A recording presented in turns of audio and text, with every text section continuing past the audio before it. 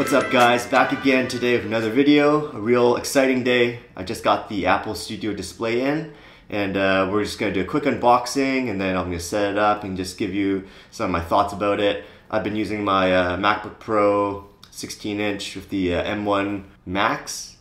That's my primary editing computer. And I've been using a lot of monitors in the past and I've always been waiting for a new monitor. Ever since the Apple Cinema display back in the day, man, that display was so nice. And yeah, ever since that display, I've been using a Dell 4K display. And yeah, really just happy that Apple is back in the display game.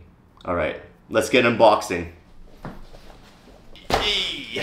All right. Even this one, easy to take out, man. Look at that bad boy right there. Boom. Boom. Studio display. There's a little strap there. Flip it around. So it looks like.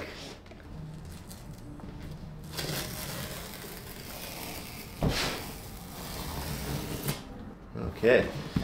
Oh, I gotta flip this around again. What's going on? Bum, bum, ba, ba, ba. Okay, I think they want me to put it down. These sides come out. Okay, okay, okay. What is this box? Whoa! Box, whoa! Box, whoa! Holy, okay. Probably should have laid it down. Oh damn. Is it okay? Is it alright? Oh man, that was scary. Should have laid the box. I should have laid the box down. Imagine it just destroyed the computer like that. That would have been ridiculous. Oh my god. Holy cow. I can't believe it just fell out of the box. Oh my god. Can you imagine if the screen is just destroyed? I would be so sad. What we got in here? Okay. Braided Thunderbolt cable. Some paperwork right here. And of course, come on, the stickers. Black Apple stickers. So it's like a thick paper that they have on this.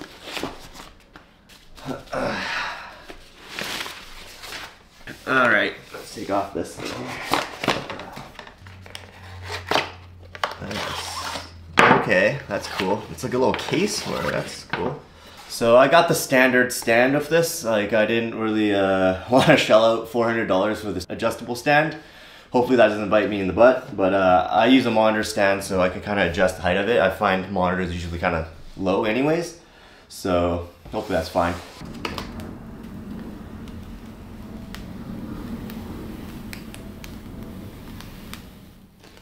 Ooh, satisfying. That is satisfaction right there. Oh, there it is. This is the standard display as well, not the nano texture coating, and you can see by the reflections right now, it's quite reflective.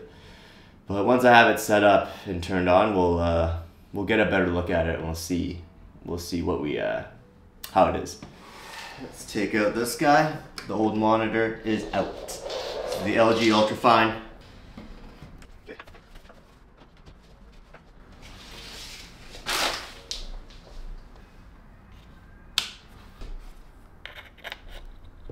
Ooh, clicks in satisfyingly. There it is, works.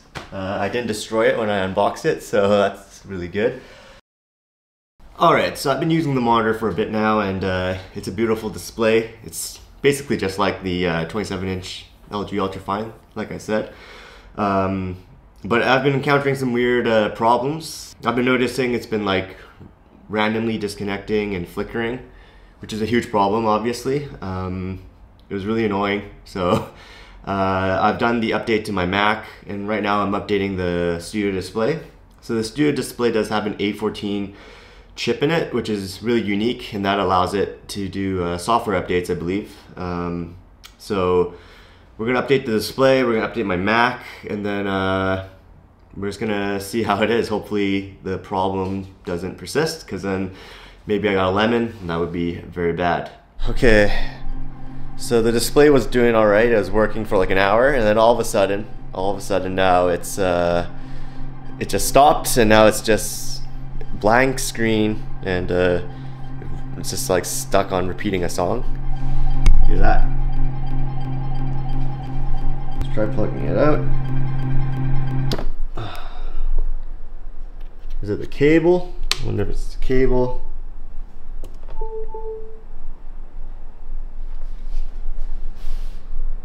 You turn on. Okay, we're back. The heck is going on here? Alright guys, just a little late night update.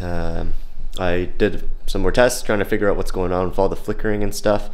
I updated my display, didn't help. Updated the software, didn't help.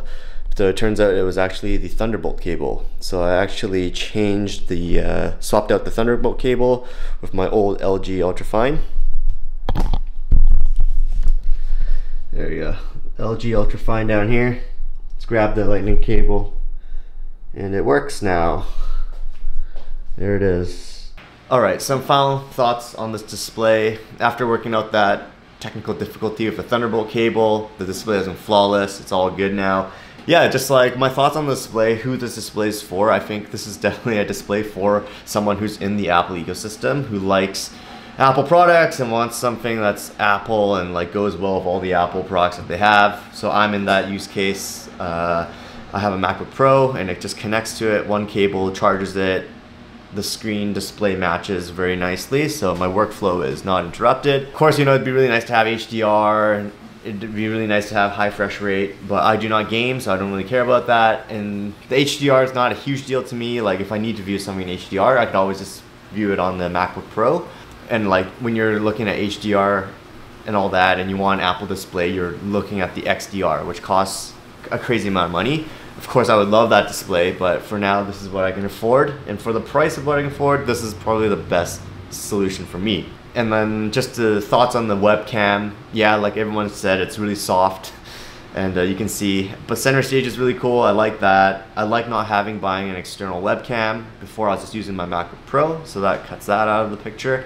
And it's just having it all integrated into one monitor is really nice. The speakers are really good, but I use like desktop speakers and it doesn't beat those out, especially in the bass category.